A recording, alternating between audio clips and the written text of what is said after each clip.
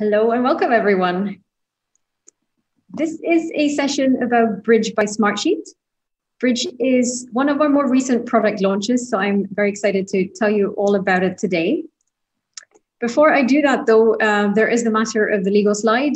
Most of the things I'm going to show you and talk to you about is in market and in product, but there might be some future-looking statements, and I am definitely also going to be mentioning a few non-Smartsheet products as part of it, so do keep an eye on this for that reason.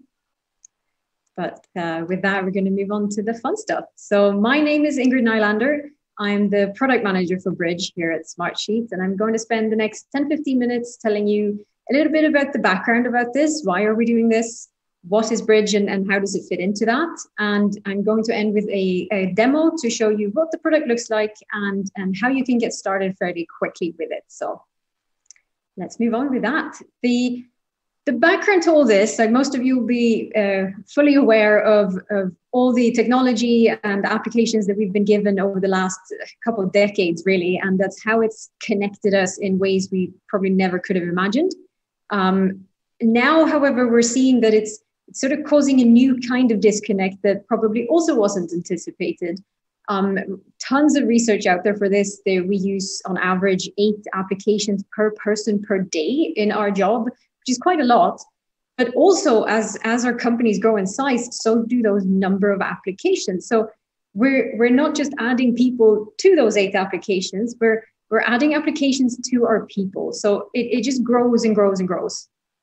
Obviously, we don't have access to all of these different systems. And so they now start becoming information silos instead. And from not having access, we don't have visibility into all sorts of data that we really need to do our daily jobs.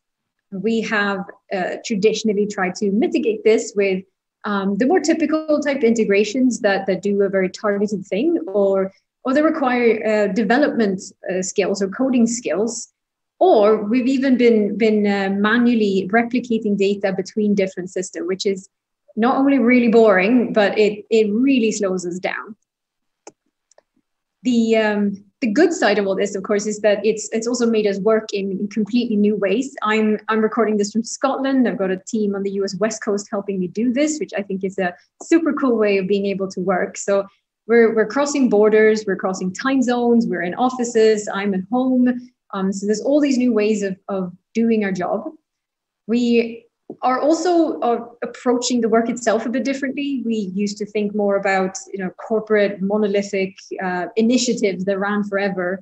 And now we prefer more agile, cross-functional, time-based or time-limited projects to work with instead. So technology has made massive changes to how and where and when we work. But we now need to make sure that it continues to empower us when we do that in that new way, rather than start to slow us down. That is where Bridge by Smartsheet comes in. Some of you listening was probably at Engage last year. You might remember that we did talk a bit about Bridge then. We talked about the potential of the product, where we saw it going, and we're listening to stories from you. And throughout the year, several of you have been part of continuing to provide feedback and input, which has been fantastic. So thank you so much for those of you who've been doing that. I've been working with a development team that have just done a spectacular job making this product reality. So for me, it's really exciting that I can come back this year at Engage and actually share the finished product, the in-market product, and take it from there, really. So what is it? Bridge is a no-code, cross-platform process automation engine. So we have a drag and drop interface where you can visualize your processes, you can adjust them as they need to change or adapt to what you're doing, or based on how your work changes. And with all this, that means that you can spend more time executing on the outcome of the processes instead of actually executing the processes themselves, which is probably where we want to spend most of our time anyway.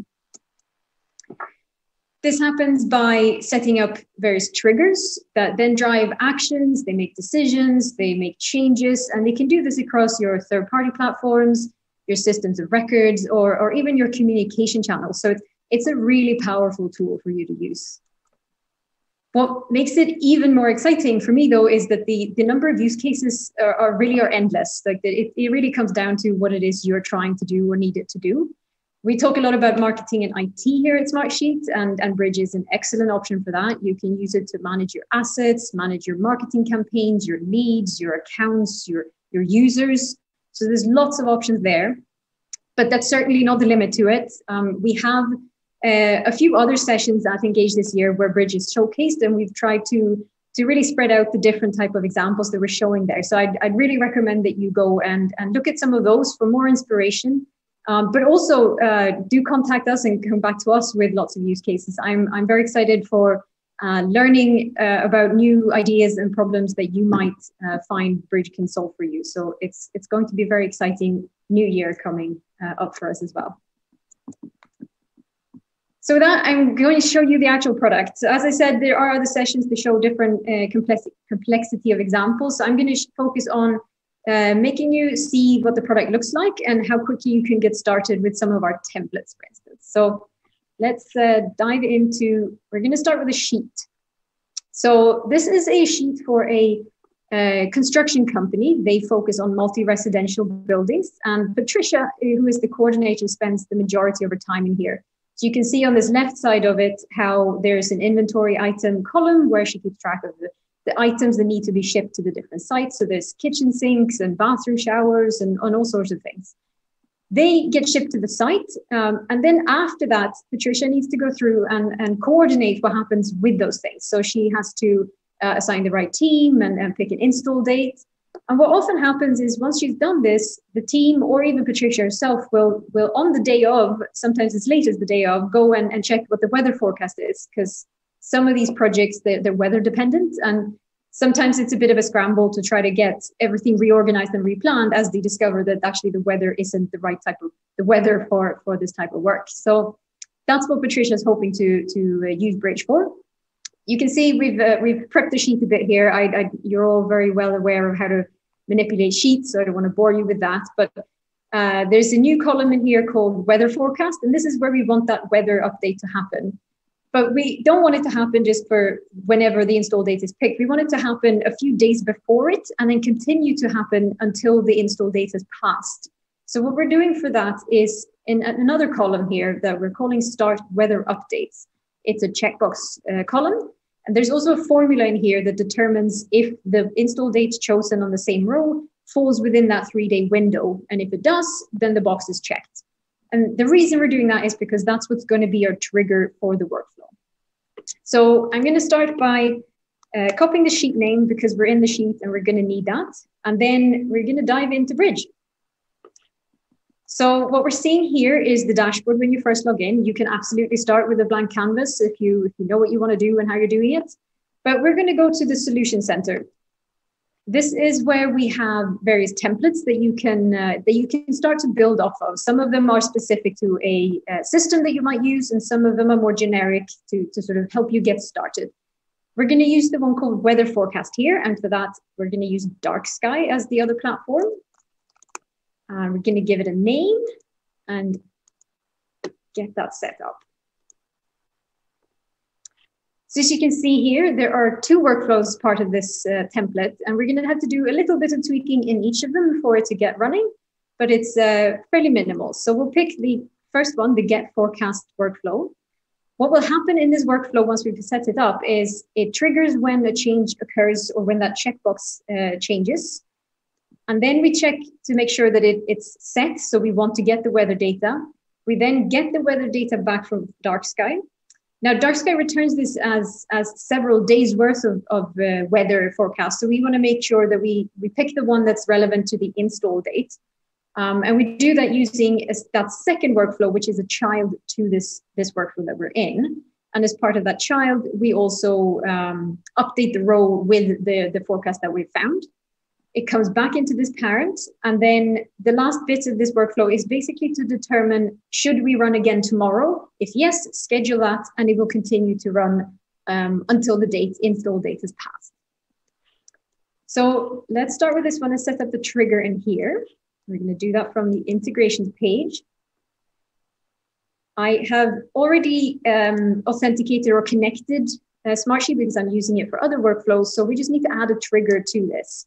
So as you can see here, I've got a couple other triggers already set up. And I'm going to create a new one. So because I know that this sheet is the only sheet with this name, I'm going to paste in the sheet name that I copied earlier, but you can use the sheet ID if you have the same name across multiple sheets. Next, we have to pick an event on the sheet that should cause the workflow to run. And so you can see we have lots of different options here when rows are added, when column values are changed, and comments are added. And we're going to use this column values are changed. Then we have to pick which column is it that we want to look at. And that we had called start, see if I can type, weather updates. And this is that checkbox column that we had specified that we have the formula in. So when that changes on that sheet, we want the get forecast workflow to run. And we're going to save that. And that's the trigger setup. The last thing we need to do is in the child workflow. So we go back out to the dashboard, get to the list of our workflows and find the post forecast workflow. In here, what's happening is we're finding the forecast for the install date amongst the next 7 days that was returned to us. And at the very end, we update the row with the forecast that we found. So we need to tell that bit of the workflow which column it is we want to put that into. And we had called that weather forecast. So I'm going to type that in, and then we're going to save. And then going back out to the sheet, let's pick a date that is within that time frame, the 3-day window, but isn't today or tomorrow. So we'll pick the 12th for that, because it is the 10th day, 9th day, I don't know. And as you can see, the checkbox got checked. And what's happening now is the workflow triggers. It's running, getting the weather data, and it should shortly update this weather forecast column with the data that was found. And there you go. Let's see what comes in here. And you can see that's rain overnight and expecting a high and a low of specific temperature. And now, because this date isn't today, it will be scheduled again tomorrow. So we'll show you back in Bridge, going back into the original parent workflow that starts the running. If we go into the run log that's on the side here, each time a workflow runs, it shows up in the list here in the run log. And so I'm showing you this so that you can see that at the end of it here, it's decided to schedule this workflow to run again. So it will continue to run and update the sheet with the latest weather forecast until the date has come. That's the demo I was going to show. You can easily expand on this example. You can connect it to your resourcing systems and make something that picks resources based on specific weather criteria that you want and availability. So there's multiple ways you can expand on this, but that's one version of getting started fairly easily. And before I leave you, I'm going to remind you to go check out our documentation online. There's lots to learn and read about there. If you are interested or have ideas or curious, contact your sales team or our sales teams. Do reach out with ideas for scenarios, because we are really, really interested in learning what you think this might be able to do for you.